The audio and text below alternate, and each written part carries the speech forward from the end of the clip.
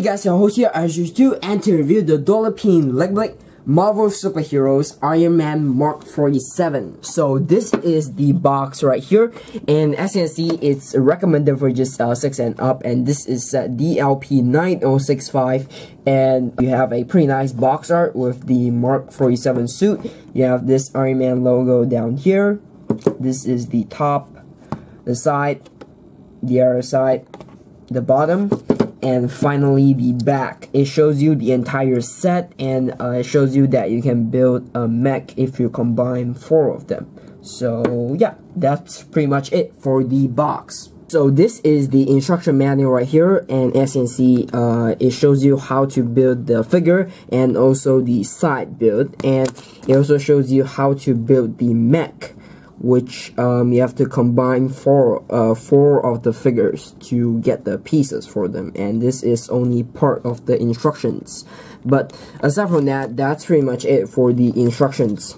So this is the figure itself right here, and as you can see, he does have 2 studs and 2 cylinder pieces to show that he is flying. And you have his helmet piece here with the gold color, which looks pretty nice. You have the eyes, and they look pretty nice as well. And under there you can see you got Tony Stark's face, and if you remove it, you can see the back face print, which is this angry alternate face. So yeah, the torso here, you have the arc reactor right here. You have these side blue parts, very similar to Mark 46, and you have all of this silver right here, which looks really nice. And you have the leg print with more of the silver print, and you got a little bit of gold down here.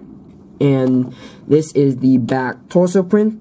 You have the top part and the bottom part with the silver parts, and yeah, looks pretty cool. But aside from that, that's pretty much it for the Iron Man Mark 47. So this is the side build. I'm not really sure what this is.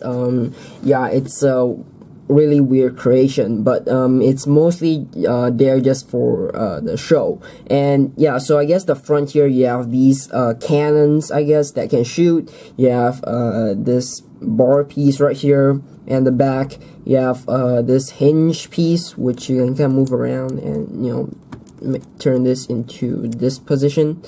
Yeah, but aside from that, there's nothing too special about the side build. So overall conclusion of this figure here. So how did I do it? Well, the figure itself here, he is great. He looks very accurate to the official Lego version of him, and yeah, the eyes is also pretty nice. You know, unlike Shin-Yon one, because the Shin-Yon one isn't that great. The white part is just way too big. But yeah, I mean, overall, I think the figure is great, and the figure looks nice. And the side build here, you know, if you want the mech, you might as well just get the full set and you get 2 mechs.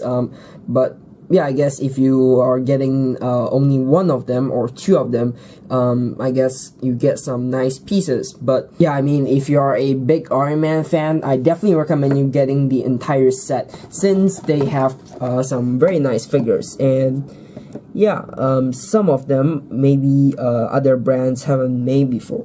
I'm not really sure. But overall, I think this is great, and if you like it, you should definitely get it. And if you only want this figure from the Spider-Man Homecoming set, the Beware the Vulture set, then yeah, I definitely recommend you getting the DLP version. He looks pretty nice. So if you want to buy the set, I'll put a buy link to it down in the description box below, along with all my social media pages down in the description. So if you like my channel, make sure to subscribe right here and watch more videos right here. So that's it for the video. Thanks for watching, and I'll be seeing you very soon.